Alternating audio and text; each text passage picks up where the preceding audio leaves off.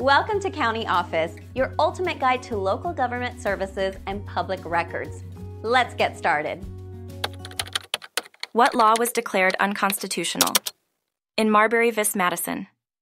In the landmark case, Marbury v. Madison, the law declared unconstitutional was a section of the Judiciary Act of 1789. This law attempted to expand the Supreme Court's original jurisdiction beyond what the Constitution allowed. Chief Justice John Marshall's opinion established the principle of judicial review, empowering the court to review laws' constitutionality. This decision affirmed the court's authority to interpret the Constitution and declare laws unconstitutional if they violate it.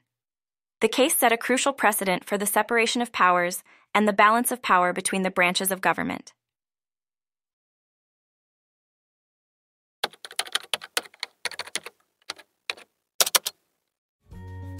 To learn more, check out these links, which you can click in the description below. And feel free to comment your questions. We're here to help. Thanks for tuning in to our video. Please like and subscribe and leave a comment below. See you in the next video.